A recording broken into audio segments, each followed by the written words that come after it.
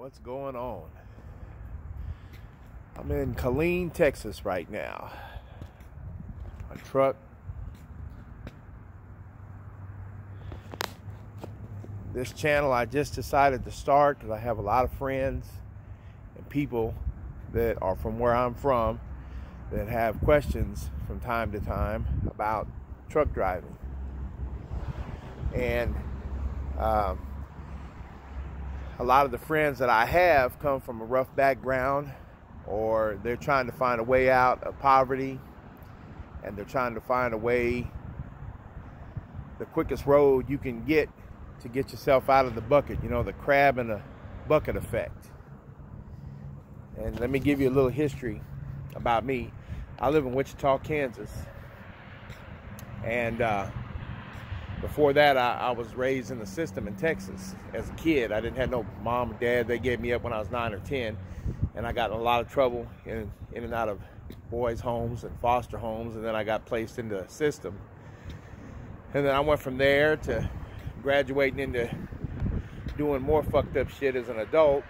And found myself in and out of the penitentiary, the Department of Corrections system, work release, whatever you want to call it. And where we have work release, we got community corrections, field services, all that shit. So I done all that shit. In my heart, I'm a good man, but when you in that bucket, you cannot find a way out. And you don't know how to get out of that. I don't have a GED. I don't have no education. I don't have nothing. I'm a good hustler. I found on later out in life that I could con people if I had to. I got caught up for a couple robberies. I had a real bad habit of putting my hands on people. Luckily, I hadn't put my hands on the right person yet, and I'm still standing here, and they ain't shot and killed me yet. Or I ain't done something to somebody and ended up in prison. I would say that's probably by the grace of the Lord that I'm still here today. If you look me up on the internet, Earl Cadillac Hunter, you'll see my picture. Back in 2006, I found a way I worked 2 jobs. I was working at a nursing home, washing dirty linen and mopping floors. And in the daytime, I was working at the car wash, wiping cars down. And this is way back when I first got out of the system. And it was kind of hard, man. It was long hours. The whole day I'm just feeling like, I don't know if you ever had that feeling. I'm just feeling like there's something more. I'm supposed to be doing something else. Somehow there's money passing me by while I'm sitting here riding the clock for minimum wage. And it would cause me to lose my job from time to time because I deal with a disrespectful ass boss or some fucked up ass bullshit going on at this minimum wage ass job that they're not paying me enough for to deal with. Okay. So what I get at is that it made things hard on me. Trying to figure out what I'm gonna do. No education, no skills, no nothing that I can actually use to get myself out of the hole. I came across a little deal. I got some gold teeth in my mouth. They're my permanent ones. I had them put in years ago by a dentist. And I ran across this Iranian cat, and he was telling me about these grills in Texas. Now, I'm from South Texas, and I ain't never seen that shit in the 80s when I was down there. I'm 46, and back in the 80s when I was down in South Texas, they didn't have all that shit. So when this guy was asking me if those were, well, let me just skip to the thing. He kind of explained to me about the grills. And so I invested some money and sent some money out to New York. And I saw some guys locally who started selling them, and I bought some and I tried them, put them in my mouth, and found out how they worked, how they stayed in your mouth. So I started selling them. And that was, I thought I had found my niche. I thought that was, because I was good at it. I mean, I was really good at it. When you find something you like to do and something you would buy, it's easy to, do something with it. But me being in Kansas and not in Texas or Florida or Louisiana, that shit came and went. It lasted for a few years. It lasted long enough for me to make a couple of intelligent decisions. I made one was to get my record expunged because I've been off of parole long enough that I could do that. So I took about $3,500 and got my record expunged.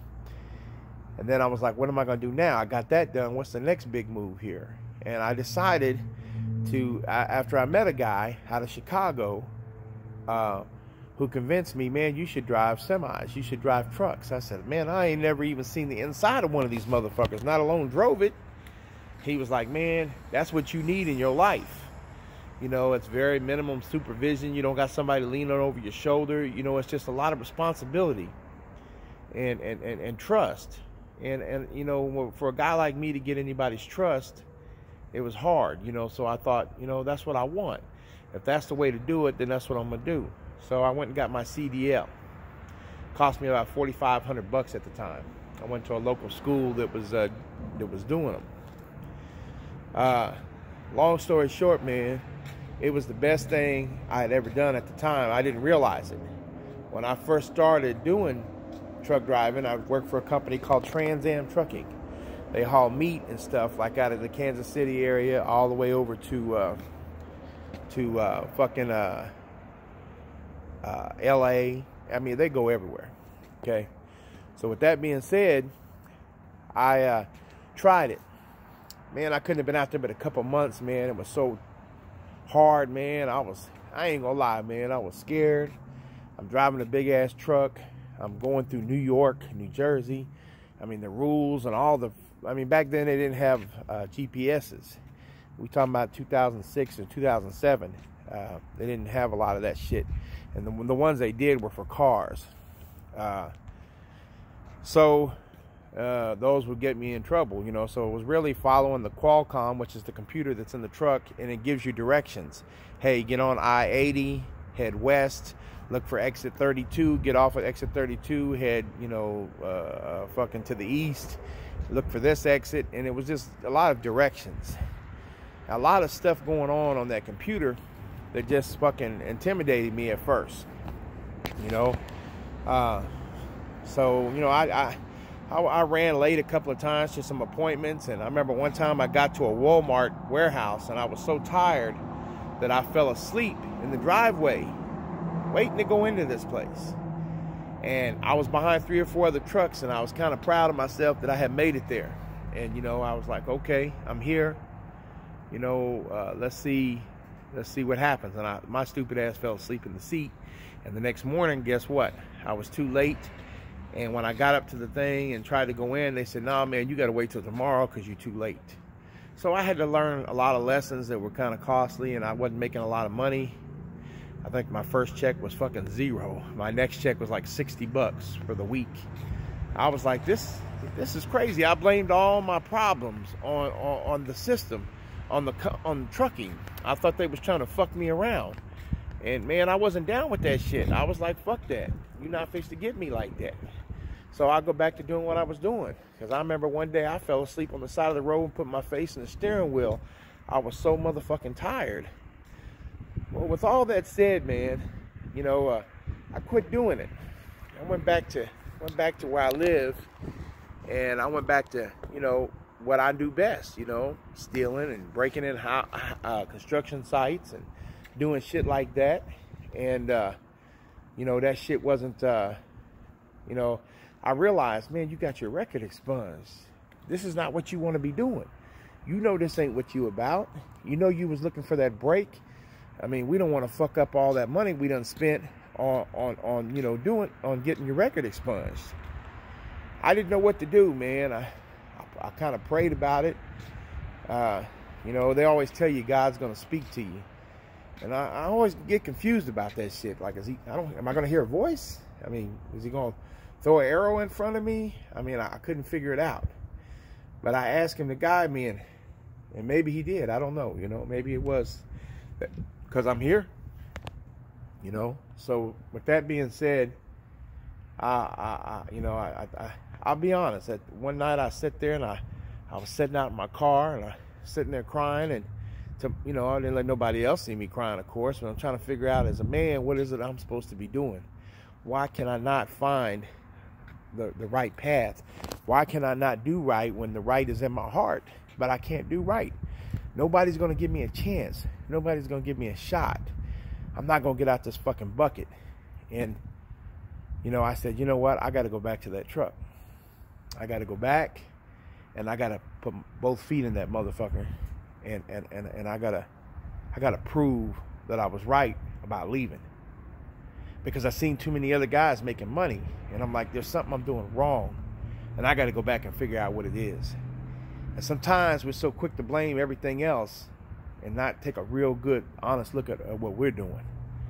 You know, what is it I need to do? You know, I had to kiss a little ass to get back in. I got back in with some, you know, with some guys. You know, I'm not gonna lie, they were a little bit on the, you know, redneck side, you know, and they didn't, you know, care for me too much, but they needed a driver. And it's not every day you see a white boy with gold teeth and his wife's black, and then you got to deal with some racist dude at the job. And it was kind of hard at first, you know.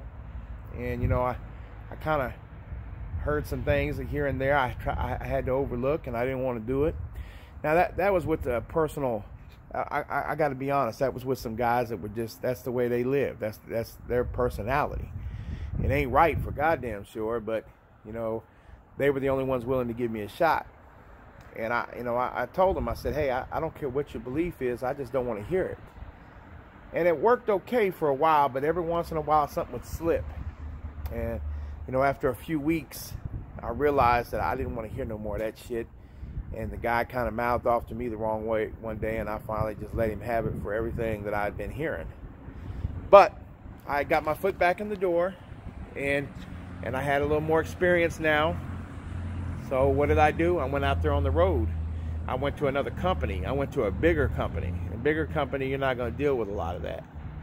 You know, that company there was some guys that had been driving since they was 10 years old, and it was just them and their brother.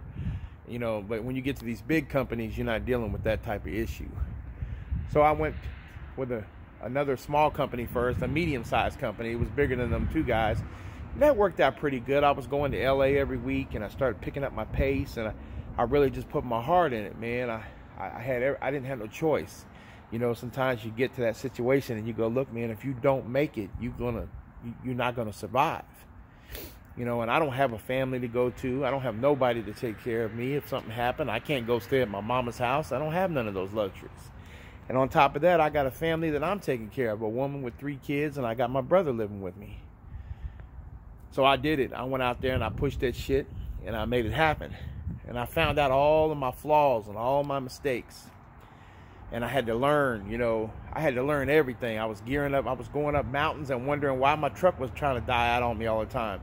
I needed to gear down. I mean, I was really that ignorant. I'll be the first one to tell you I was ignorant than a motherfucker. I had to learn everything. But it made me a better man. And here I am today. What is this, 13-something years later? You know, I'm glad that, you know, I went back. You know, now I have my own truck. If you look up ECP Transportation, it's owned by me, Earl Hunter. You know, I have other things that I'm having to learn about now. You know, I had to learn about my taxes. I had to learn about, you know, filing an annual report and all the different things you have to do as a business owner. So, I leave out of my house every, you know, week, and I might not be coming back for a week and a half, but everything is in my control. This is the most legit legal hustle there is for a person like myself that ain't got no skills. You got some drive, you got some momentum, you got some hustle in you, and you want to do something legitimate and straight. This is an opportunity. I go from LA to New York. I don't have to go to New York. I do a lot of West Coast. I do a lot of I-80. I do a lot of Wyoming in the winter. It's real fucked up. A lot of truck drivers that may look at this video that are more advanced than me, but one thing we can all agree on is I-80's fucked up. And I go on there once a week. You know, I go right on through there. I got my times down. I learned a lot of stuff. I learned a lot of things about big rigs that I didn't know nothing about. You know, sometimes I do my own oil changes and do little, you know, repairs on my truck. But this is my truck. You know what I'm saying? Matter of fact, this is me. I got with a decent company. Every company has some type of flaw. Everybody can tell you one or two things that they done seen about the company. They can tell you it's the worst, and there might be. And sometimes those people will come and go that cause those problems at the company. The company I'm with now, I'm gonna be honest, it has its ups and downs, but you know, it's not that far. I mean, sometimes I'm a guy that don't give somebody an inch, because I've learned over my lifetime I have a lot of distrust issues, and if I give you an inch or two, you'll take a foot. So I look at problems a lot worse sometimes than they are, and then sometimes later on I'm able to go back and reflect on them. But the guy that owns this company, Air Capital, he has two sons that run it. The guy himself, the main guy, Lou, is, I mean, man, I remember one day I came up to the property. The guy's got probably over 100 trucks and probably 200 trailers, and I remember I showed up one day, and he was mowing the grass. I never would have known that was the owner of the company. He owns warehouses, and I mean, we're talking about a millionaire, I'm sure, at least, and never would have thought that was him out there mowing the grass. The guy started out small himself with a box truck and just a hustler. But when you see him, without talking to him, you would think that he's one of them rich people that's sedity, but farthest from the truth. Man sold me this truck. He sold me a house. And I mean, any motherfucker can walk in there and talk to him. He doesn't shield anybody away. And we talking about a dude that builds big ass warehouses over here in Kansas. And so for the trust that from the respect that I had for him, I had to learn to tone my attitude down a lot, especially when I'm talking to him, and not make him see the worst in me. And the man gave me a shot and sold me a truck. He sells everybody trucks. You know, there's a lot of, some people say don't do the owner-operator lease thing. If there's a company to do it with, it's this one. They don't do none of that chicken shit ass where you have to pay a balloon note at the end. I make my payments. I got $5,000 in interest on this fucking truck. It's a 2014 Freightliner Cascadia. It's got the APU on it. And I paid $40,000 for it, and that was about 2 years ago. It pays off here in November. So what I'm getting at is that this was a company that, yes, I've seen some problems here, but I'm not perfect either. I've done some fucked up shit too. And sometimes before we say something about somebody else and what they fucking doing, especially if it's not detrimental, we need to work on ourselves. And I've had to do a lot of working on myself. Had a lot of, you know, I'm still working on myself today. There's still a lot of things that I'm not happy with about myself. You know, one thing truck driving does is it gives you a lot of time to reflect on yourself and others, but you need to make sure that you manage the others part, because you can find yourself all day long thinking about all the fucked up shit everybody else does. The reality of it is I bought a lot of audio books, and I've gotten a lot of education the last 13 years of driving trucks. I've educated the shit out of myself and learned a lot, not just from putting hands on. I'm a hands-on kind of guy, but also from the books that I've been listening to, and how to, you know, better myself in life, and how to make myself a better person. This job here has let me be my own boss, and it has done away with a lot of the micromanaging. You know, they're not going to babysit you and hold your hand. You know, they tell you, hey, I need you to pick this load up in Houston, and I need you to take it to Las Vegas. This is the address, and it's up to you to man the fuck up and grab your fucking nuts and get up and do what the fuck you're supposed to do. Now that I've done kind of laid out everything, what I can say is that this is a channel that I'm going to do a lot of talking about. You know, I'm talking to people like me. If you're not me and you're one of those guys that is a super trucker and all that bullshit, then ignore my channel. I'm not for you. I'm below you. I'm gonna tell you now, you don't need to waste your time with your negative comments and all that other fucked up shit. You know, it is what it is. You know, I'm not talking to you. I'm talking to people like myself that have came from a little different world than you are in, obviously. So don't waste your time with all your fucking criticisms and all the fucking talking shit and how tough you are, and I don't give a fuck about none of that. I really don't. So and the guys that I'm talking to, they'll know it. They know it, because when they hear me talking, they feel it. You know, they know where I'm coming from, and they know where they are. Those are the ones I'm talking to. Everybody else, I don't want to waste your time. I'll just tell you that right up front. But if you want to find a way out of your situation that you're in life, okay, and you trying to find somebody that's not perfect, but that's actually walked that fucking mile, that's me, okay? I'm still learning today. We can learn together. I don't, you know, I still got a lot to learn myself. But I'm trying to reach down and grab some people that are on the ground still, laying down, at least stand them up with me. You know what I'm saying?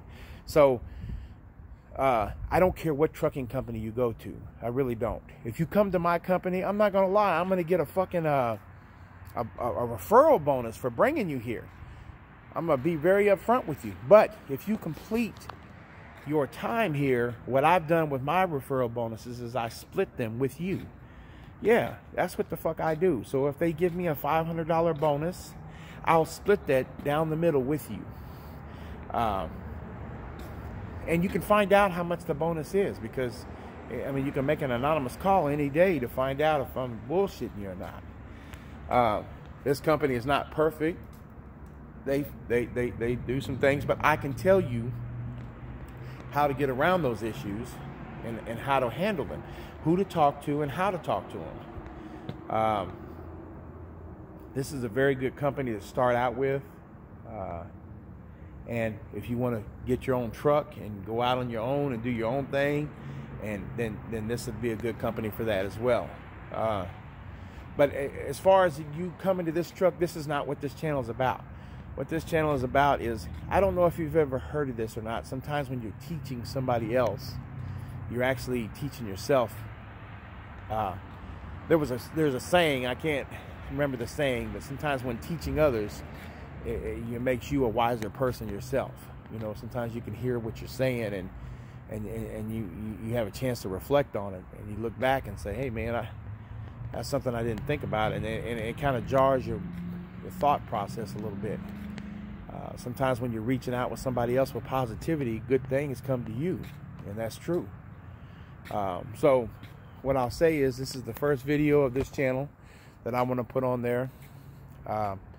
You know, so if you never thought about driving trucks or think it's impossible, hell, I remember there was about 6 years I didn't have a license. My driver's license was suspended, and they told me the craziest fucking thing in the world. They said, oh, you need $1,500 to get your fucking license back. $1,500 to me, you know, 15, 20 years ago was like, $1,500 was like $15,000. There's no way in the world I'm going to get this fucking money to get my license. And I didn't even try.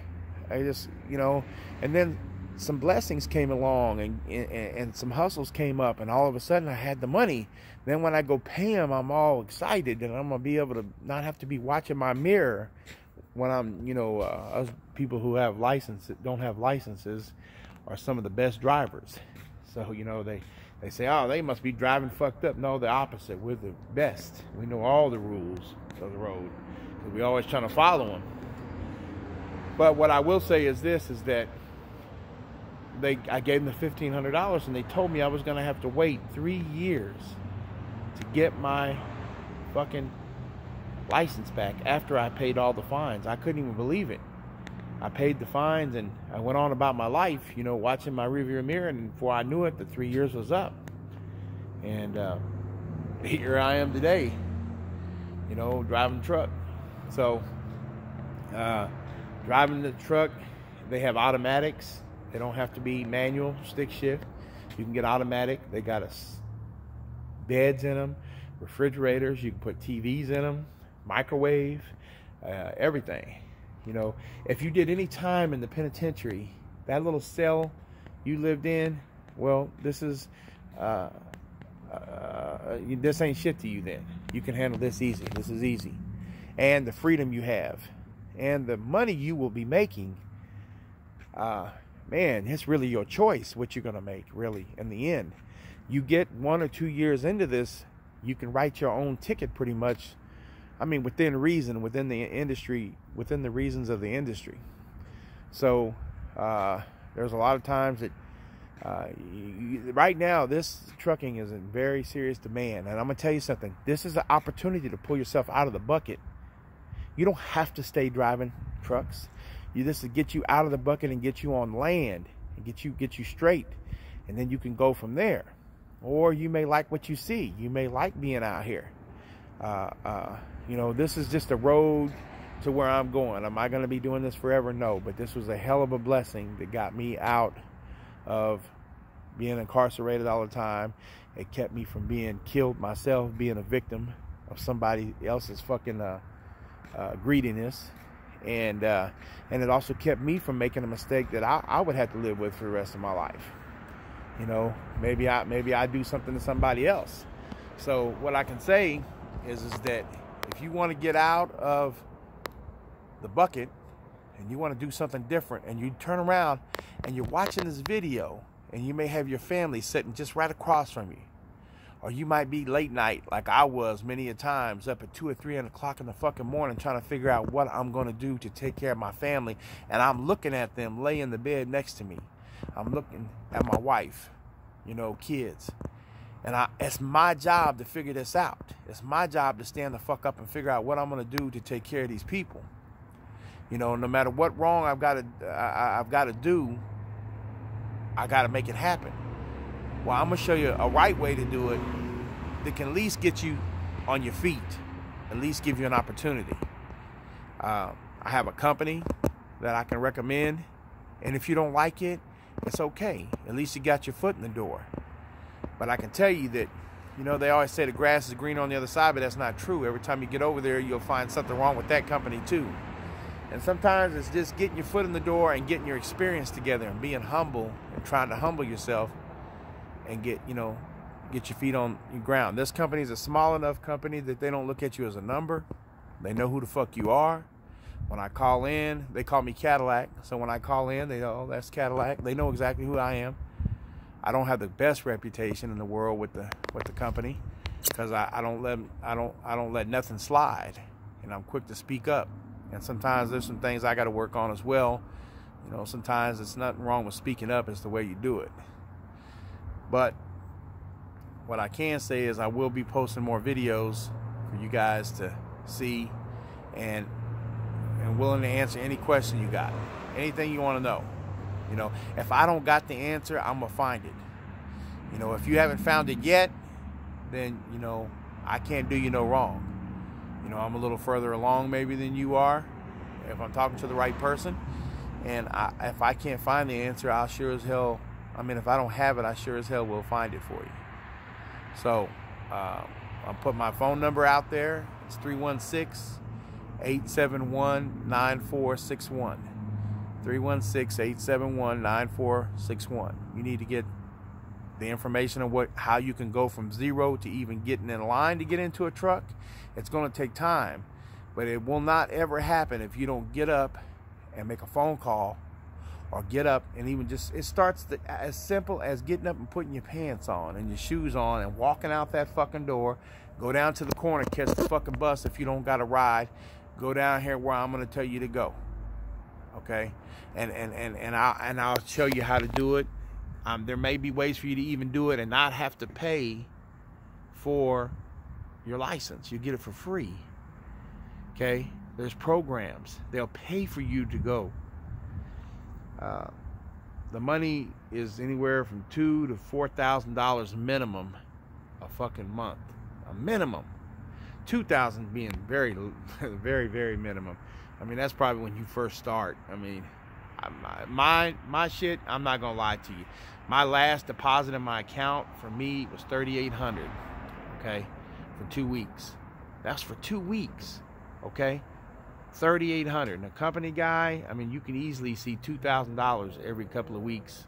So $4,000 or $5,000 a month would be the average that I've seen, and that's for a person who gets out there and handles his business. You don't have to break yourself, but you gotta stop being a big old, I don't want to say it, I don't want to discourage you, but you can't act like a bitch. You got to get up and have the same heart that you do when you out there on the corner block bending, or you out there selling dope, or you out there living off these different kids' mamas and you know, smoking weed and drinking and getting out there getting your thug on, banging, whatever. That shit is not gonna pay you the way this will, and not having to worry about looking over your shoulder.